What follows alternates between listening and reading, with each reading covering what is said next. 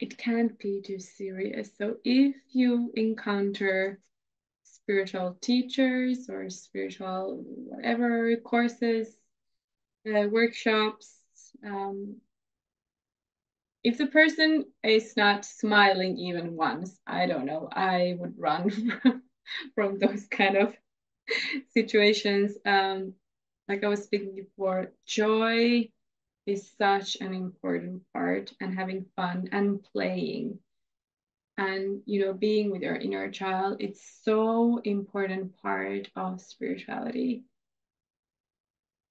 If spirituality gets your or your path, something you do maybe in your life, or some teachings or some commitments, whatever it is in your life, if it's get too serious, it's a sign for you to either stop that or modify that. How can you modify that? To change, to do something, or to do that specific thing a bit differently so that it gives you more joy, that there is more joy present.